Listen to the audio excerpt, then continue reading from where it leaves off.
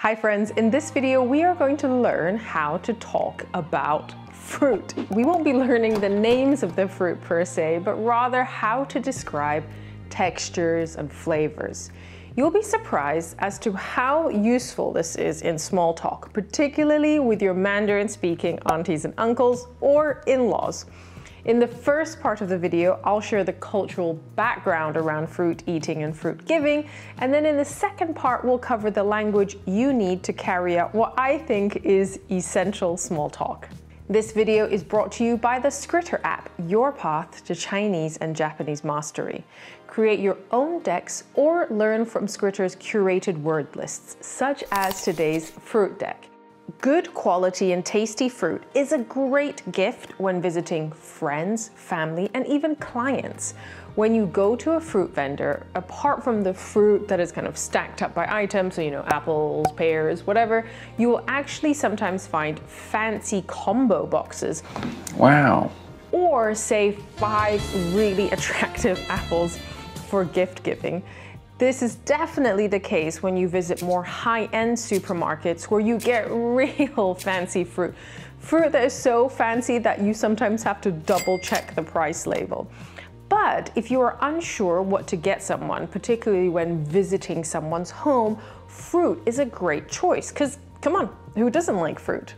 Preparing and offering fruit is also a great, albeit subtle way of showing affection.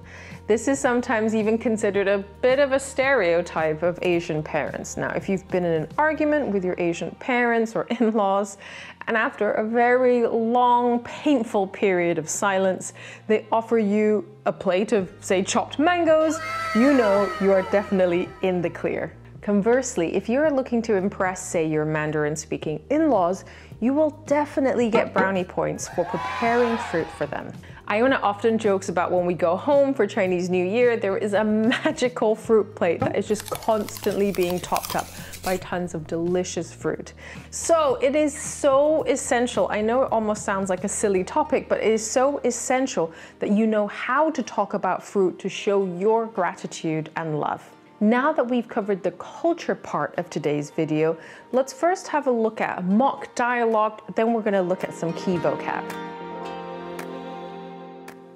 我要去切水果，你需要我帮忙做什么吗？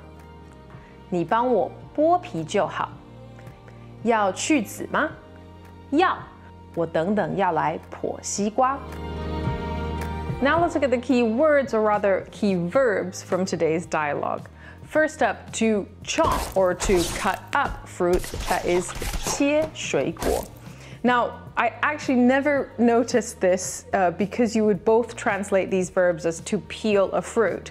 But if you are peeling the skin off with your fingers, say like a mandarin, you would use the verb 剥皮. And for certain things, let's say you need to use a peeler to take off the skin, say an apple, you would say 削皮. So those are 2 different verbs for 2 different instructions. So make sure you learn those, because when your family are asking you to prepare fruit, you'll be sure to do it the right way. Next, we also learn the noun for seeds, or the seeds within the fruit, and that is 籽. Notice that this is a little different from the seed that you would plant in the ground, even though I know they're technically the same things, kind of. For the seed that you would plant in the ground, that would be 种子, but the seed of a fruit is this 籽.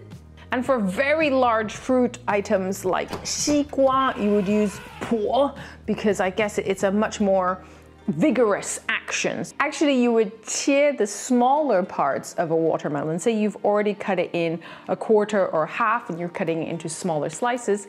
That's when you would use 切, but when you're doing the initial 哈萨, you would use 剥西瓜.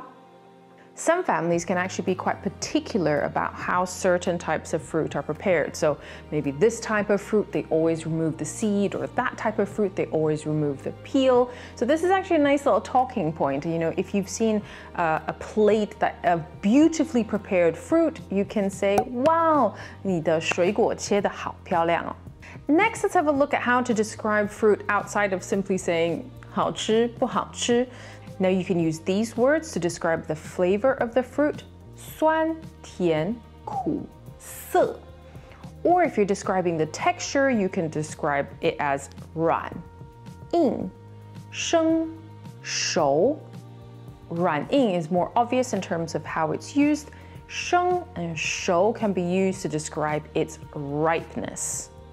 In addition to 软硬, 生熟, you can also use 脆 for something that's particularly crispy or lovely and fresh, and 烂 for something, yes, rotten, for something that's more ripe. But sometimes for certain fruits, this might actually be desired. And finally, to describe the aroma of the fruit, you can say, 哇，这个水果 or insert fruit item 很香 or 很臭. And sometimes a stinky fruit, again, bizarrely might be desired. For example, in the case of durian, even though actually I think in durian's case, for people that love durian, you would describe it as 香 rather than 臭. What is your favorite fruit, and what is the craziest fruit-related gift you have ever received? Let us know in the comments below. We hope you found this video useful. 我们下次见，再见。